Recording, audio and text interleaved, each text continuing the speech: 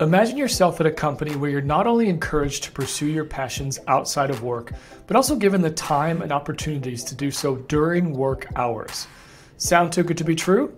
At Patagonia, a top-tier outdoor clothing and gear company, this dream becomes a reality. At Patagonia, employees can catch waves during their lunch breaks thanks to their CEO's innovative "Let My People Go" surfing policy.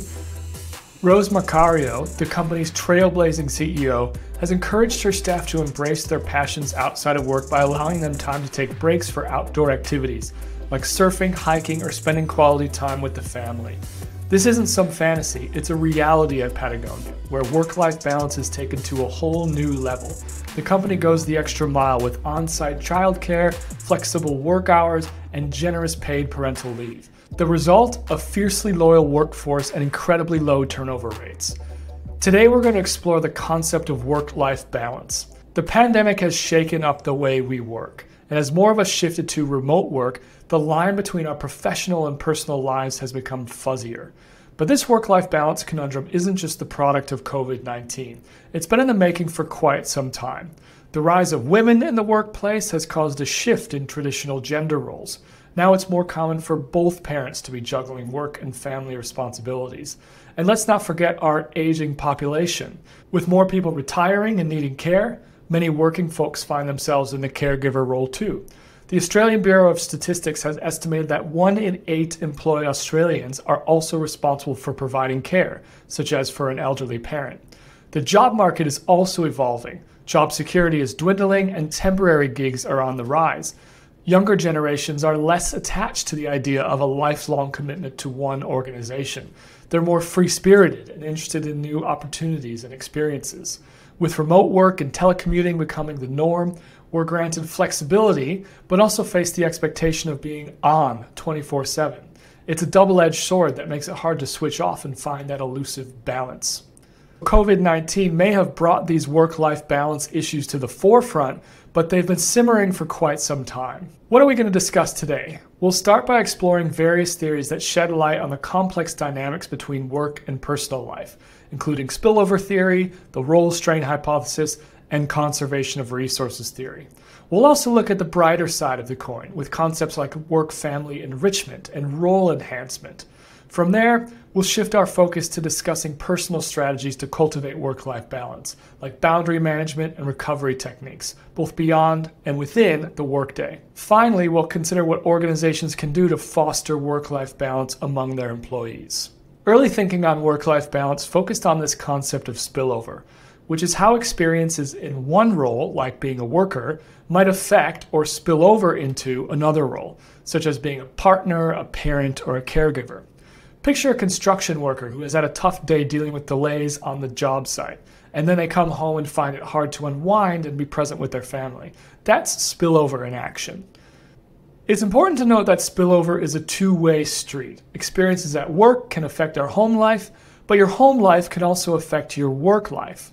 And this process can manifest as direct or indirect spillover. Direct spillover occurs when work-related tasks intrude into your personal life. Imagine our construction worker having to answer calls from their supervisor during a family dinner. Indirect spillover, on the other hand, involves carrying emotions from one role to another. For example, exhaustion from a physically demanding job might lead to irritability at home. While we've mentioned some negative spillover examples, there's also positive spillover, a sense of accomplishment from completing a challenging project at work, like our construction worker successfully finishing a complex job, can boost their mood at home, and similarly, positive experiences at home can enhance their work life. The role strain hypothesis, sometimes called role strain theory or the resource strain model, helps to explain the spillover hypothesis, illustrating how demands in one domain can affect health and performance in another. The role strain hypothesis posits that we all have limited resources, such as time, energy, and attention, which we use throughout the day. And different roles place demands on these resources. Spending a large chunk of our resources on one role may strain the resources available for other roles. Consider our construction worker. Let's call them Ravi. Ravi's role at the construction site demands physical energy, mental focus, and a significant chunk of time. These are all limited resources that Ravi has to spend judiciously throughout their day.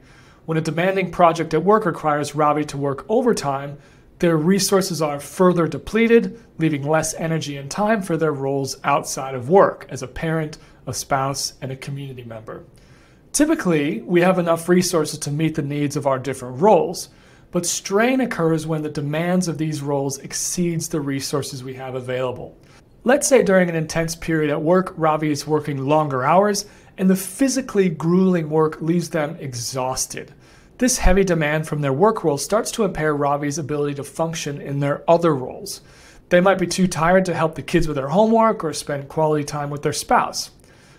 The role strain hypothesis aligns with the spillover theory, but adds another layer by outlining the mechanism driving this process, our limited resources. The theory also takes into account the value or importance we place on our different roles. Strain surfaces when our ability to perform in a role doesn't match our desired standard of performance. For example, if Ravi is less invested in the job, working only to pay the bills, they might not feel strained even if their home life is demanding more of their time and attention. However, if Ravi deeply cares about their work performance and the quality of the construction projects, they're more likely to feel strained in that situation. It's interesting to note that the role strain hypothesis mainly focuses on the negative outcomes of strain, whereas spillover theory considers both positive and negative aspects. Early theories, such as the role strain hypothesis, really emphasize the darker side of juggling multiple roles. They focus on the concept of work-family conflict, which occurs when the pressures from work and family are mutually incompatible, making it difficult to participate in one role due to involvement in the other. The emphasis on conflict highlights this tension, this incompatibility between different roles.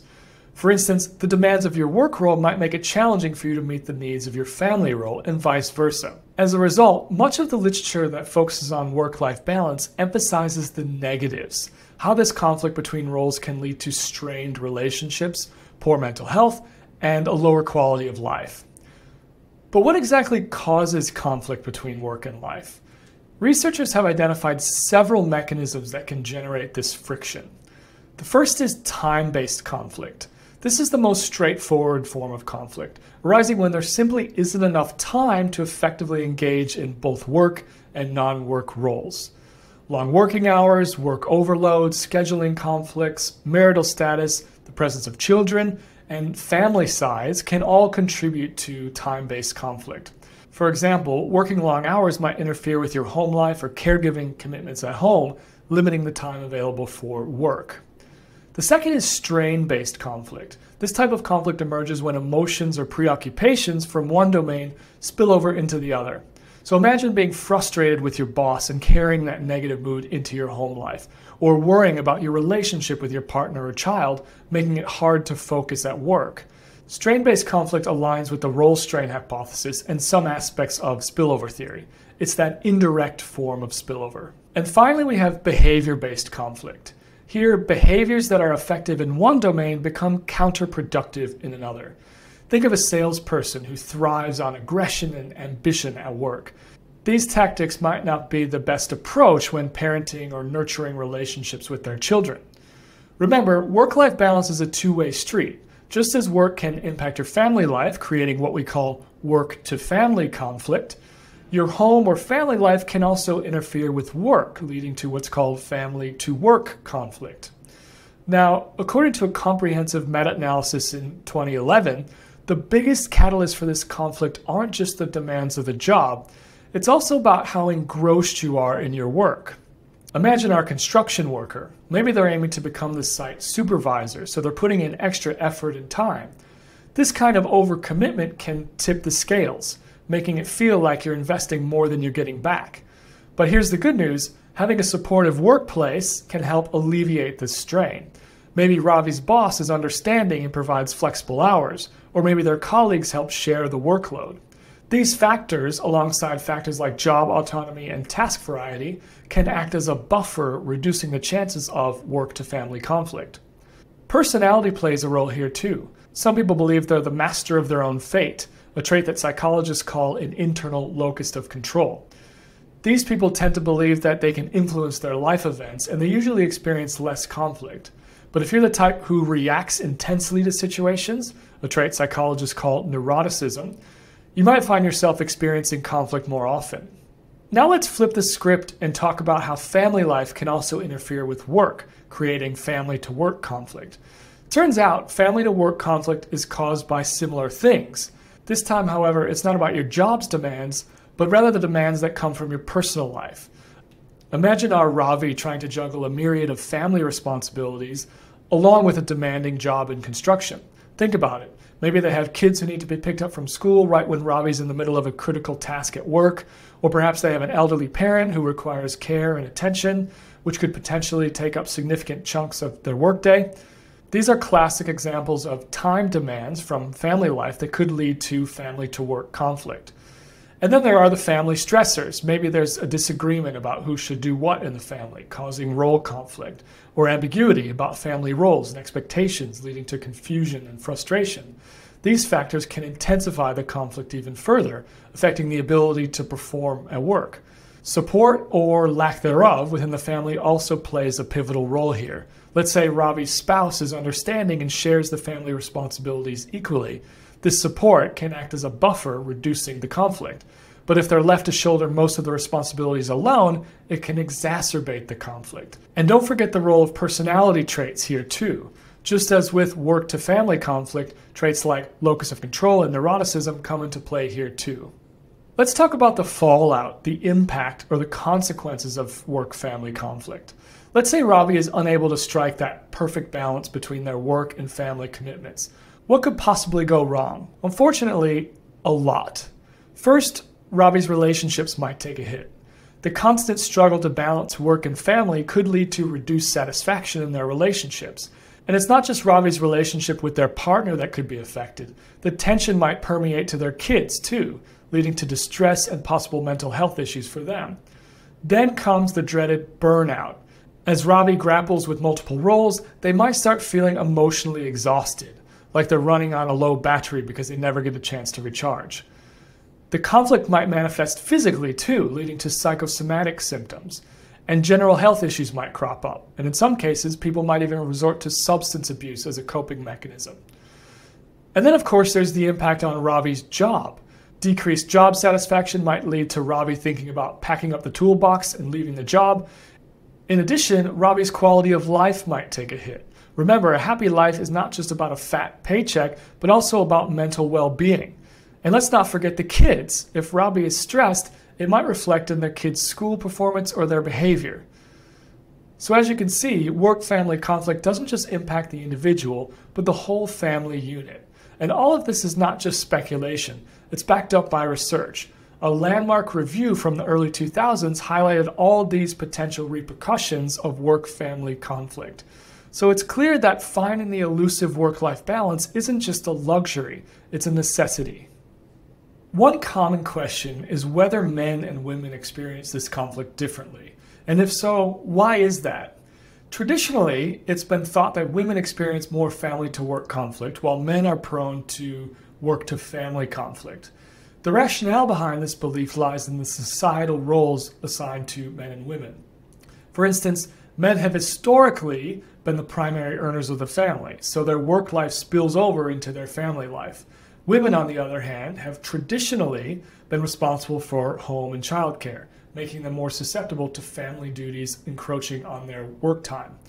But times are changing. The traditional norms of men at work and women at home are evolving. Now, it's completely normal to see women thriving in the workplace and men actively participating in household chores. This evolution is gradually leading to more balance in roles, albeit at a slow pace. However, the research arena is not so clear-cut. The studies on gender differences in work-family conflict are, let's say, a mixed bag. Surprisingly, a good chunk of research suggests that there's no significant difference in the overall level of conflict experienced by men and women. But they do experience different types of conflict. But even as far back as the early 2000s, research showed that men and women equally value their family roles and the quality of their family life. In other words, the importance of family is not gender dependent, and both men and women strive to achieve a healthy work-life balance. Now let's take a moment to zoom out a bit and think globally. How does culture influence work-family conflict? A fascinating study from 2000 took a deep dive into this exact question. The researchers looked at managers from 4 different clusters of countries. An individualistic one, think countries like Australia, the US, or the UK, and 3 collectivist ones, hailing from Asia, Eastern Europe, and Latin America.